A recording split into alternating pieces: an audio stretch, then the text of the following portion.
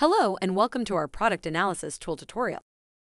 In this tutorial, we will be showing you how to use our product analysis tool to gain valuable insights into any TpT product by simply entering the product's link into our tool.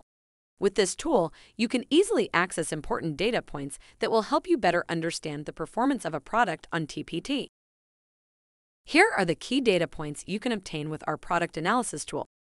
Number of characters in the product description, with and without spaces. The number of links found in the product description. Number of store followers. Easel by TpT activity, yes or no. Most frequent words in the description, word and number. The product rating. Product preview, yes or no. Number of product downloads or sales. Date of first publication of the product.